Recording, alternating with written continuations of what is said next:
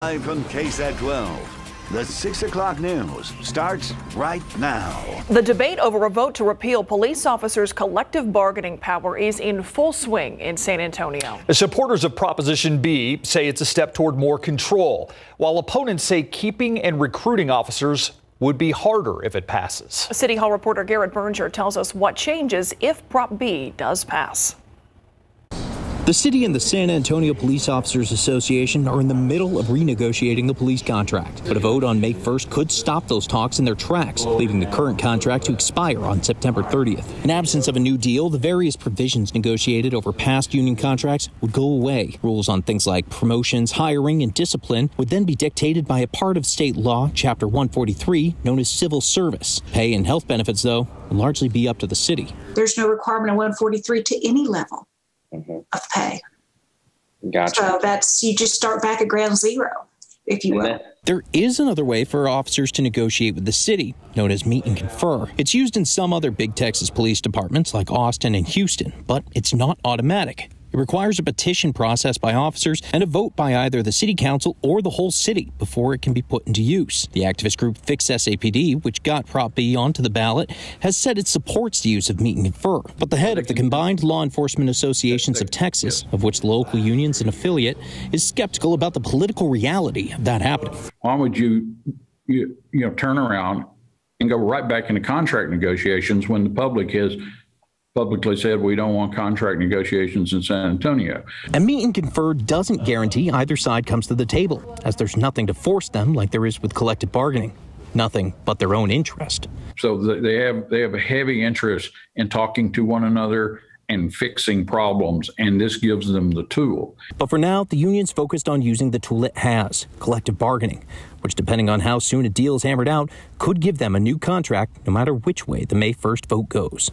Garrett Berger, KSAT 12 News. To the border now, in a nonprofit organization in Eagle Pass working closely with Border Patrol and helping asylum seekers that are being released. The organization Mission Border Hope, offering people showers, meals, a place to stay. They also offer phone calls, Wi-Fi, and translators so they can call families. Valeria Wheeler, the executive director, says they are seeing an average of 50 people a day in Eagle Pass.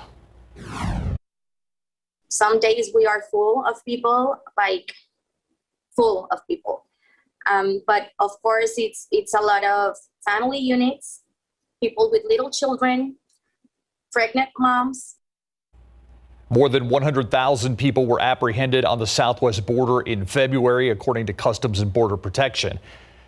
Today, Governor Greg Abbott addressed the increase of migrants crossing the border, specifically unaccompanied minors that need help from places like Mission Border Hope. Governor Abbott blaming the surge on what he called President Biden's open border policies.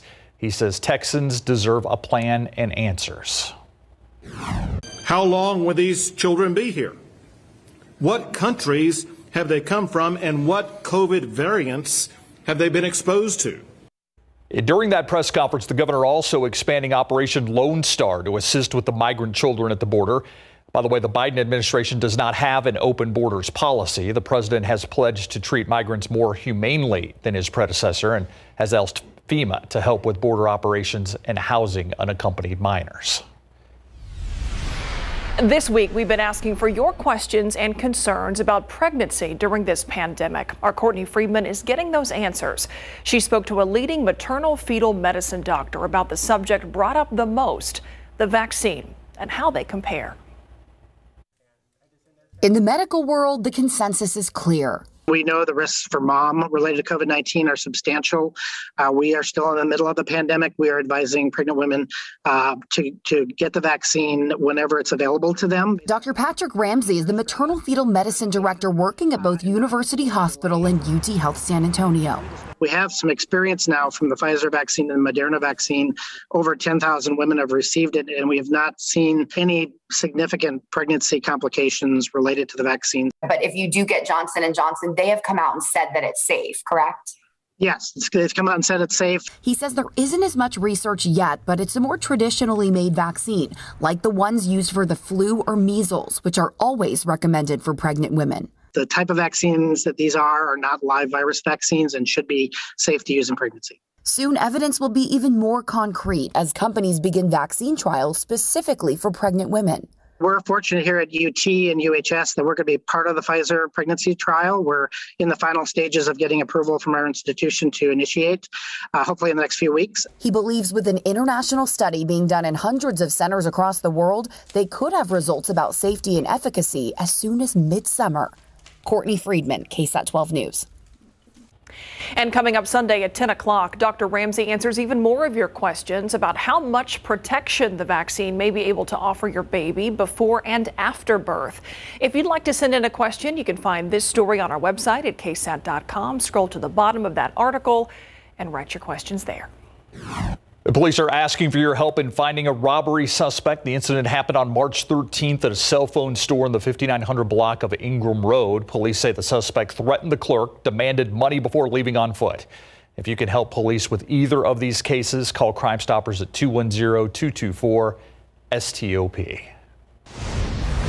It is Colon Cancer Awareness Month, and COVID-19 shutdowns have pushed voluntary procedures like colonoscopies to the back burner. But the medical community is urging procrastinators to get a move on. Ursula Perry explains the consequences of delaying this procedure.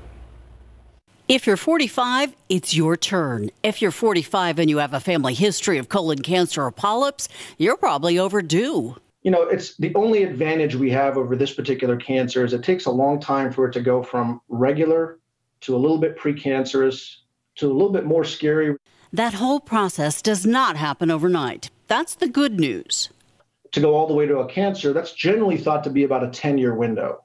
So even if you missed a few years, or of course what we've been talking about has happened more recently, you still got the time to do it. Clinics like Gastroenterology Consultants of San Antonio work in partnership with their colleagues at other practices, and many are open on the weekends, just in case you can't interrupt your work week with that pre-treatment the day before. It's a little bit harder because of the stuff you have to drink the night before. But once you're here for about 2 hours. We give you a little sedation for about 20 minutes. And it lets us take those little things out of there. If small polyps are found, usually the doctor can remove them right then and there. They're then sent off to a lab to be examined for cancer. If no polyps are found, your doctor will probably tell you they don't need to see you for 7 to 10 years. If polyps are found or you have a history of this in your family, they'll probably say they need to see you again in 3 to 5 years. Ursula Perry, KSAT 12 News.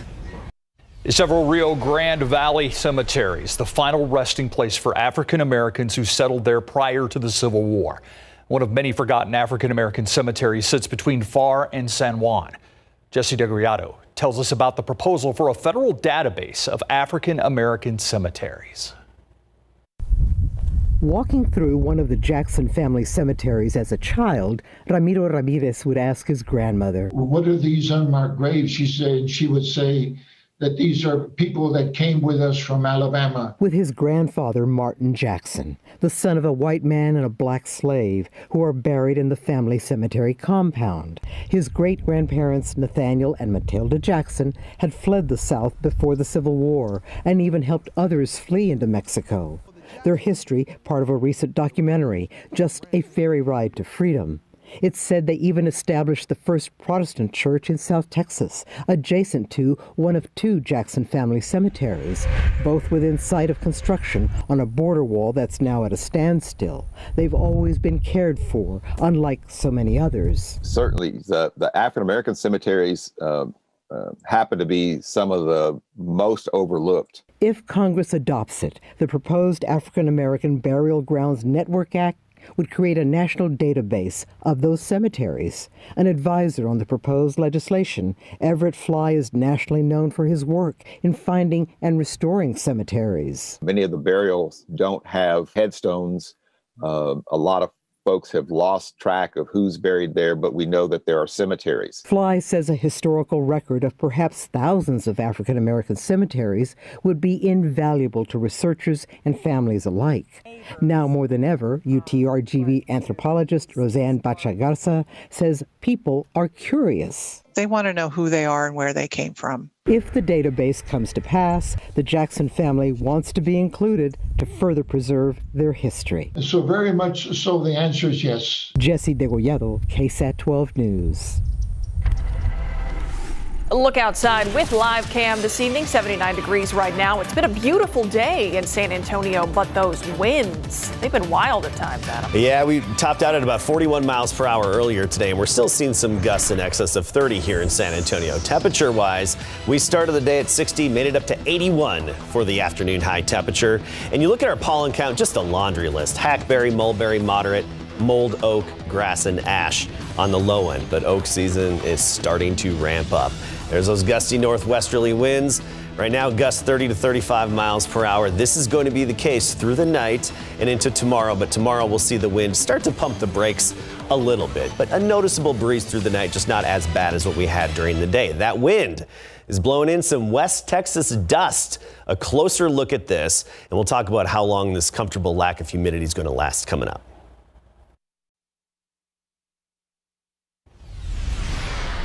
The number of people vaccinated in our community continues to go up, but the supply of vaccines needs to go up as well. That's a message we have heard over and over again in these last couple of daily briefings. Yeah, and when you listen to the county judge and the mayor, they are putting that blame on the state. They say they're asking the state for more vaccines, or maybe a federal mega site that we've seen like in Houston. So it'll be interesting to see if there's any movement on that. Let's go live now to City Hall. Anita Curran, our Assistant Director of San Antonio Metro Health, and this is our COVID-19 update for the San Antonio community.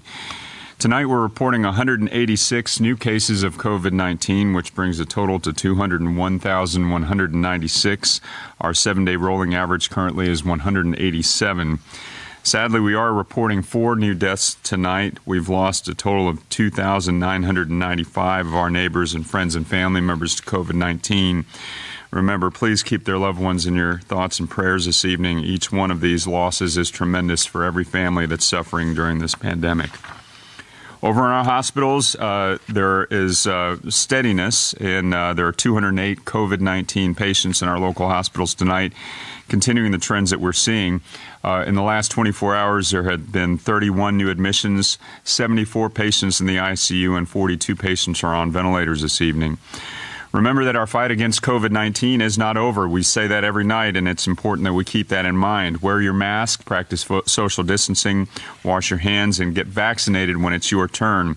And speaking of vaccinations, as of yesterday in Bexar County, we've had 378,521 people who have received their first dose, and 210,320 people who are fully vaccinated as of today. So let me turn it now to Judge Wolf. Yeah, thank you. Following up on the vaccines, out at the Wonderland and then the hospital we got downtown, the Bexar County Hospital District, has really been picking up here lately. The last 3 days we've done over 7,000 a day for 21,000. And we expect that to continue for the next 2 days and hopefully into next week. Today, but before the end of the day, we will break having over 200,000 people between Wonderland and our downtown hospital. So again, thanks to George Hernandez and his team at University Hospital for the great job they're doing. The mayor was commenting on how many good citizens that we've lost to COVID, right at 3,000, 2,900 and something. But what most people don't really realize, that's just the tip of the iceberg. Through February the 28th, we've had over 8,000 people go to the hospital. You don't go to the hospital unless you're pretty darn sick. And then a lot of them, of course, are in ICU and ventilators. And then a number of other people that get COVID, maybe they stay home, maybe they get over it, but they carry the symptoms for a very, very long period of time.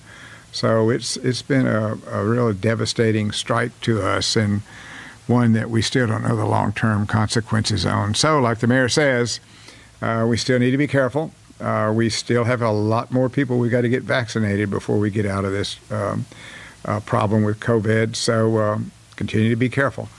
All right, thank you, Judge. And we do want to remind you again, if you are struggling through this pandemic, paying the rent or mortgage, there is assistance available to you. The city and the county are working together on an emergency housing assistance program that you can access by calling 311 or going to the website covid19.sanantonio.gov. Also, if you're out of work. All right, roughly 210,000 people now fully vaccinated in our community. That was a little more than 4,000 more than he reported yesterday, the mayor.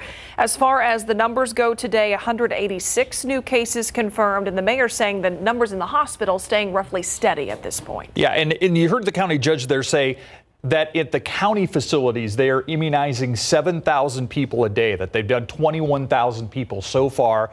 That's an increase than what they've been seeing. So hopefully that's a trend that continues. We see more and more people get vaccinated as this thing plays out. All right, let's switch over to weather right now and talk about the fact it was a windy day. Hopefully the wind's going to die down. Is it already, Adam?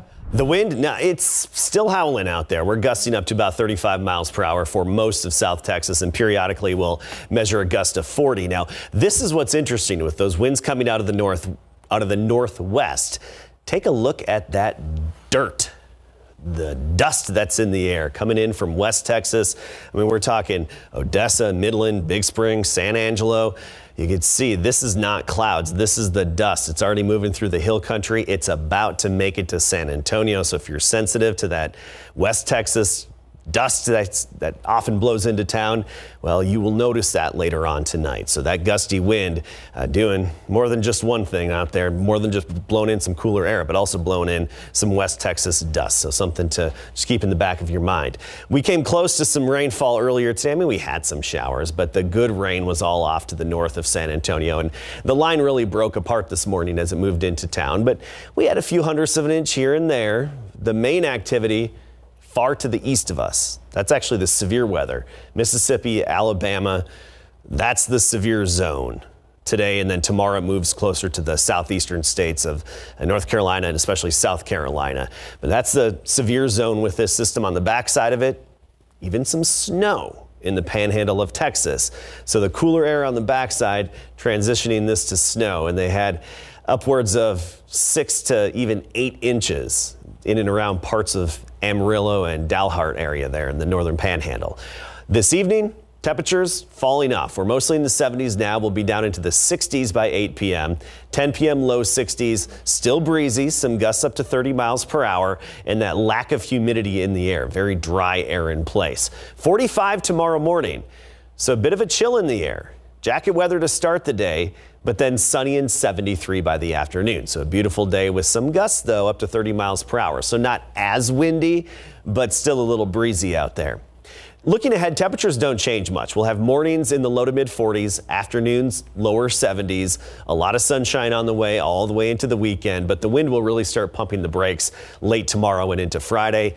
With that lack of humidity, there's unfortunately no chance of rain until we get to about Monday night, a slight chance then. A stretch of nice days, though. Thanks, Adam. All right, he's not Drew My Banks. He's not Drew R. Banks. He is Drew Eubanks. Drew Eubanks. And he is playing well at the backup center spot. Yeah, he is certainly taking advantage of the fact that LaMarcus Aldridge is no longer with the Spurs. His minutes have increased, so Drew is putting up some pretty big numbers. And Southside quarterback Richard Torres is a wanted man. We got the details coming up.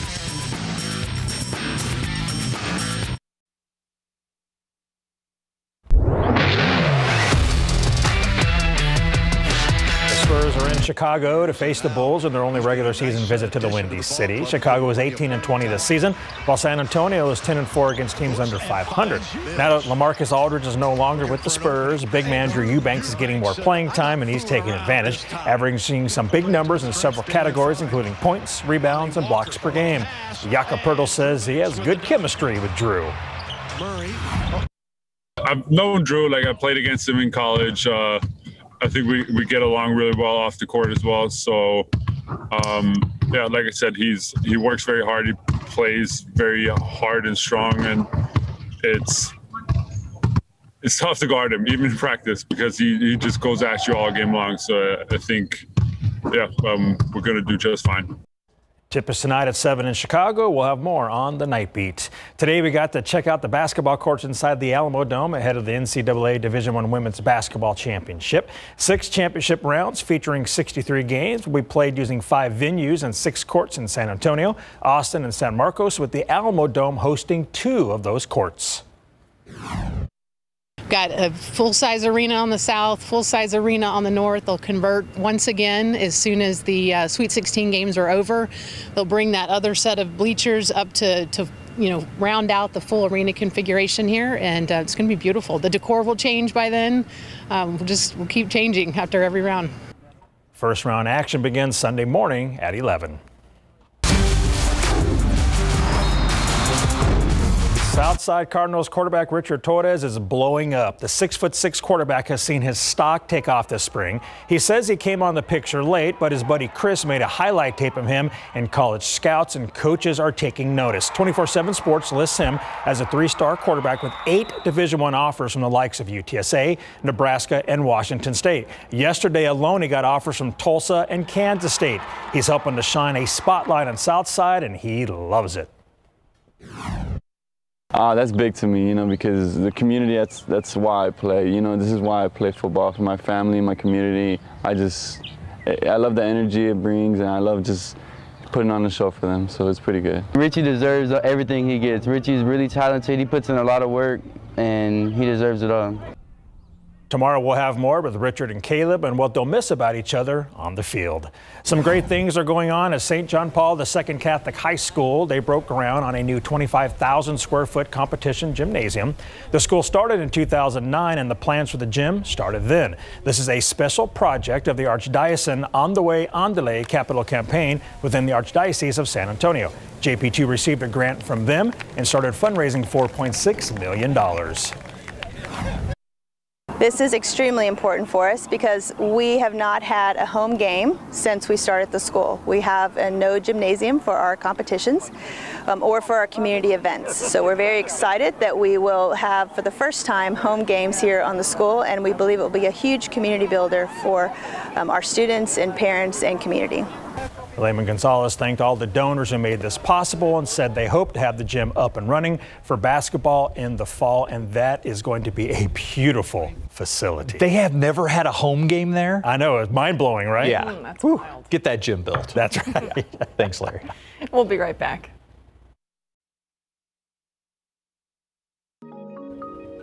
Today's a day all about green, but there was a whole lot of brown in San Antonio after the snow and ice we saw a month ago. A lot of questions about what survived in our yards and what to do with what's left now. So to answer those, we have David Rodriguez, a horticulturalist with Texas A&M AgriLife Extension Service, Bexar County, joining us now in today's Q&A. Thanks so much for being here.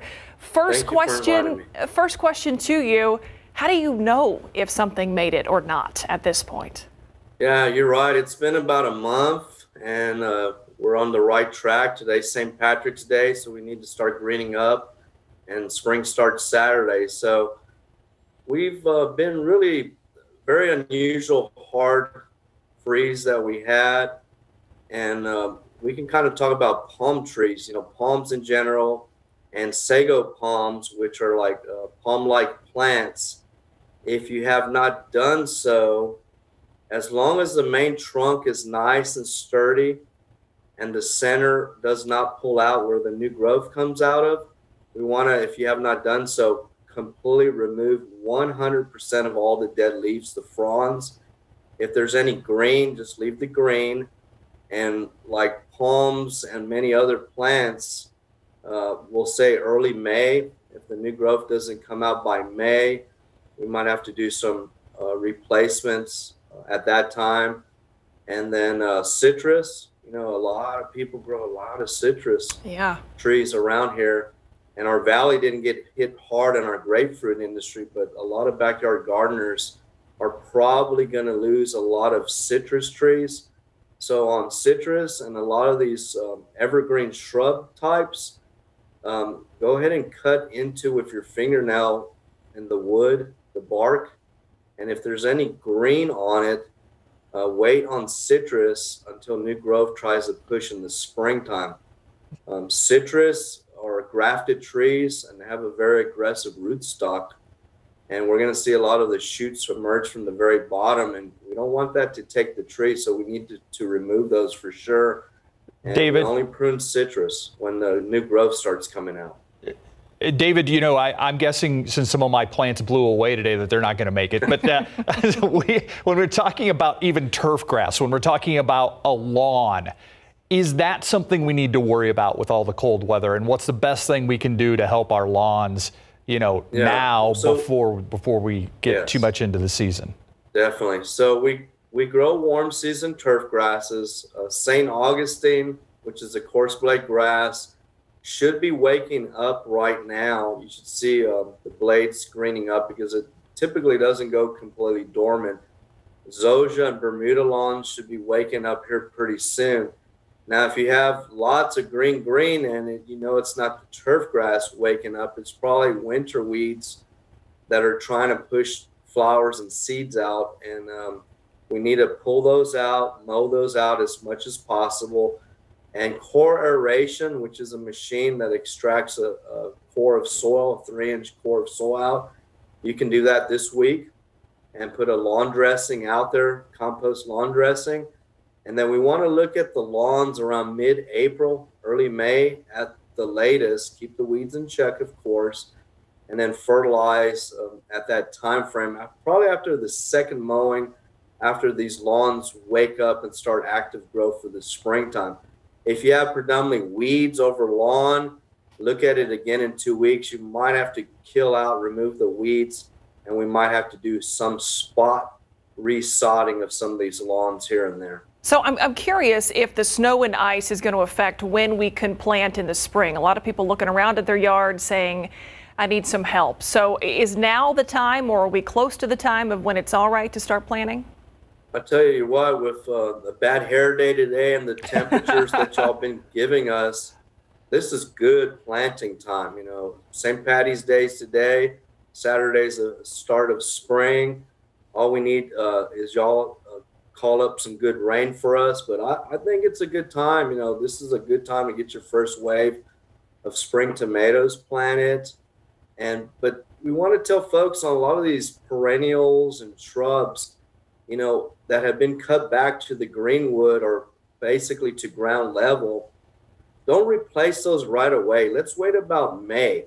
And if you don't see good active new growth return on these plants, then you might do some spot replacement in May. And then the big test on a lot of other plants, particularly evergreen shrubs, after they're cut back, hopefully to the greenwood, is if they can make it through the heat of July and August, and they have to look good in September.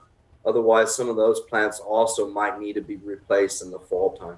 Interesting. So don't replace anything right now is basically what you're saying. Yeah, perennials that are cut back to the ground, let's be patient. Evergreen shrubs and other plant species, if you see green in the bark, cut them back to the greenwood, and let's just be patient and see how they come out by May, and then we'll go from there if we do need to do replacements if they don't look pretty by then. All right, so many of us in the same boat. David, thanks so much for your time. I really appreciate it. David Rodriguez, horticulturalist with Texas A&M San Antonio. And David, I'll talk to Adam Caskey and tell him you need some rain. We all need some rain for our plants, so I'll put a word in for you. Thank you. Appreciate it. Have a great one. Pleasure being with you. You too. Thank you. We'll be right back.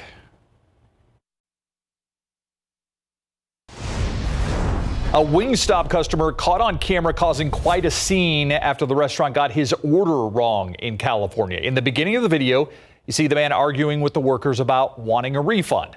A manager told the man they don't do refunds for online orders. Moments later, the man is seen pulling the register from the counter, throwing it on the ground several times before he threw it through the glass window. Police are looking for this man. The manager says damages are about $6,000 to this Wingstop. Court documents show a quadruple homicide in Indianapolis over the weekend began with an argument over a stimulus check. Authorities say a man shot the mother of his child, who survived, and fatally shot 4 others, including a 7-year-old girl. When the argument between the suspect and his girlfriend over her stimulus money turned violent, police say the suspect fled with the couple's 6-month-old child. Police found him. They say he admitted that he shot everyone and took the money. Preliminary charges against the suspect include 4 counts of murder, a count of attempted murder, and a count of robbery. Taking a look at live cam, 77 degrees out there. we've just had a nice string of sun. Yes. I'm grateful for that. Yeah, and we just got clipped by a little bit of rain earlier today. Most of that action was off to the north of us, a few hundredths of an inch here and there. At the airport in town, we picked up 200ths of an inch. Up near 80 for the high temperature after a morning low of 60. And we had some wide-ranging temperatures. Cotulla 86, Beeville topped out at 88. Meanwhile, 72 the high in Kerrville and 68 Rock Springs. It's the cold front that caused such wide-ranging temperatures across the whole state of Texas, Panhandle in the 30s, for example. Right now we're at 76 in town. By 10 p.m., 62. A pleasant evening, but you'll notice the wind tonight, even on into tomorrow. That wind is blowing in some West Texas dust. We'll take a close look at that, let you know how long these comfortable conditions will last coming up.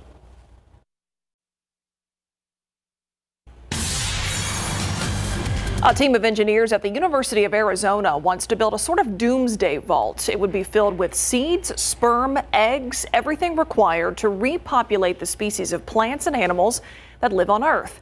They're so worried about a global cataclysm that they want to bury this on the moon.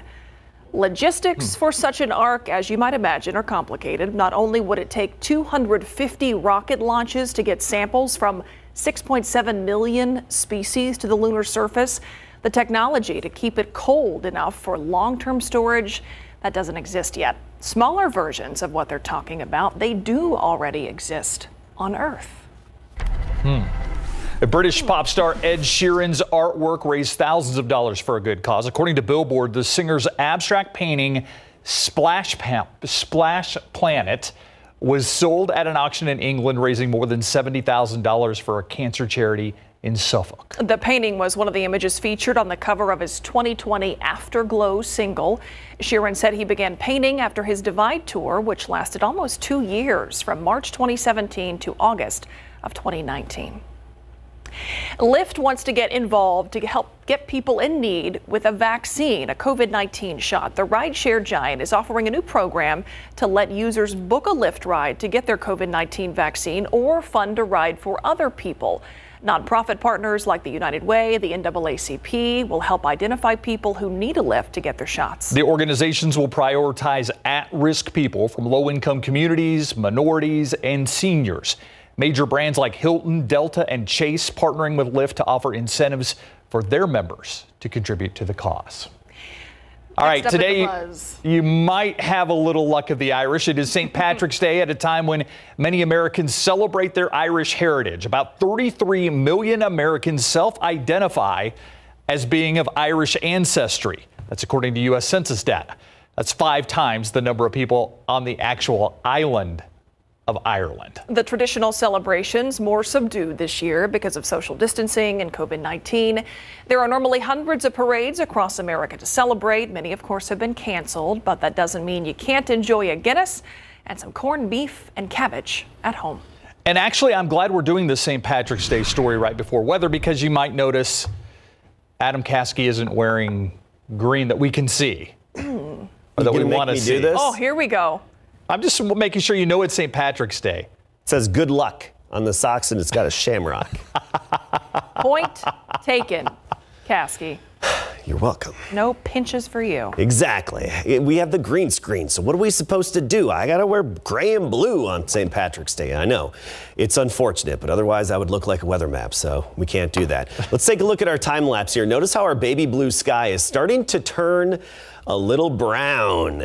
Off in the distance there on the horizon, there's some dust moving into town. If you look off to the northwest, you're going to notice this dust as it moves in. You can see it center part of your screen on the satellite imagery here, coming in from Midland, San Angelo area, blowing through the hill country already, now hitting the I-35 and Highway 90 corridor. So the dust is going to basically give us that extra haze in the air this evening and overnight tonight. And you may notice it on your car a bit early tomorrow morning as well. It does sometimes coat our vehicles and whatnot that we have parked outside. If you're sensitive to the dust, just bear in mind it's going to be out there tonight and probably lasting into the early morning hours tomorrow. It's all because of the strong northwesterly wind, still steady at 25 miles per hour. Here in San Antonio. And that's really just the general rule of thumb here. Winds around 20 to 25 miles per hour, but the gusts are even higher. We're looking at gusts in the mid-30s. Even Cotulla recently gusting up to 43 miles per hour. And just about all these reporting sites, we've been seeing those gusts at times get to about that 40 mile per hour mark. So very breezy out there still. It's going to be breezy through the night, just not as gusty. We're looking at 20 to 30 mile per hour gusts opposed to the 40 mile per hour gusts. Even early tomorrow morning, we could have some gusts just squeak above 30 miles per hour, and then the wind will pump the brakes a little bit as we get into tomorrow afternoon, but it's still going to be out of the north and northwest. So we just missed some decent rainfall last night. That line broke apart as it moved into San Antonio. This is the imagery from very early this morning, late last night, 2 a.m., 3 a.m., and then about 5, 6 a.m. it broke apart around San Antonio, a few hundredths of an inch here and there. Didn't add up to much, I guess you could say better than nothing. But now this has turned into a severe weather situation in the southern states. We're talking Mississippi and Alabama in particular. Big severe weather outbreak has been ongoing throughout the day with confirmed tornadoes throughout portions of Alabama. Now, on the flip side, though, on the cool side of the system, we have that north wind, the cool wind. Look at that. See that blue? Snow in the Panhandle. Amarillo, Dalhart area, even up into Guyman. Yeah, picking up some snow. I was checking with the National Weather Service office in Amarillo, and they had reports of anywhere from 6 to 8 inches in and around Amarillo. And it's 38 degrees there right now. But then we're talking 88 in Corpus Christi and 87 in Laredo. So a big difference here because of that cold front that has moved through. 76 in San Antonio, 83 Cotulla, Kerrville at 66. So crisp and comfortable in the hill country, but you have the thick dust that's moving in overhead right now. You've had it for a few hours, and we're going to see it here very soon. Tomorrow morning, temperatures dipping down into the upper 30s in parts of the hill country. A chill in the air. We'll start the day in Gonzales at 46, Uvalde 44. You get to Stone Oak about 47, 48 degrees. Timberwood Park 43 in the morning. Leon Springs 43, Bernie 41. So jacket weather in the morning, by the afternoon, sunny and comfortable. Highs mostly in the lower 70s. Even south of town, mid 70s. Elmendorf 73, Lasoya, Von Army about 75. So a sunny day tomorrow. Cool in the morning, pleasant in the afternoon, low humidity, still a bit breezy at times. And then temperatures really don't change a whole lot the next couple of days. Mornings low to mid 40s. Afternoon highs low 70s, which is actually fairly close to average for this time of year. And then with this lack of humidity, unfortunately, no real rain chances. We have to wait till Monday night for a slight chance at best. All right, Adam, what are your favorite things that have to do with Ireland? Like, just give me one. I would say stouts. Yeah. Myron? How did I know it was beer related? You're going to say you have one? No, okay. I don't have anything. I think Guinness. Yep. You too. Yep. And Kathy. In case you missed it, coming up next. Ireland, get it, Kathy, Ireland. Here's today's In Case You Missed It. Good morning to you. It is Wednesday, March 17th. It is also St. Patrick's Day, so happy St. Patrick's Day. Thanks for joining us today. A man is dead after he was shot in the head and stomach overnight. Now San Antonio police are looking for 2 suspects. San Antonio police say the victim and 3 other people got into an argument in one of the motel rooms. One of those people pulled out a gun and fired at the victim 4 times. A witness told investigators a man and woman ran from the scene. So far, there have not been any arrests. The victim's name hasn't been released either. Meantime, SAPD investigating another man's death. In this case, the man was found dead in the middle of South Hackberry and Martin Luther King Drive. Investigators say the man had a major head injury, and while they did not say what kind of injury, investigators did believe that they say that someone else had something to do with it. We're still working to learn the name of a man who died after he was thrown from his car this morning. San Antonio police say the driver crashed along Northwest Loop 410 at the I-10 exit ramp. It happened about 2:40 this morning. They say the man lost control, drove straight into the metal guardrail. He was not wearing a seatbelt. That's why he was thrown from his vehicle. While the bill did not get bipartisan support, President Biden told ABC's George Stephanopoulos during an interview about what's next on his legislative agenda. It includes a tax increase for wealthy Americans. Anybody making more than $400,000 will see a small to a significant tax increase. If you make less than $400,000, you won't see one single penny in additional federal tax.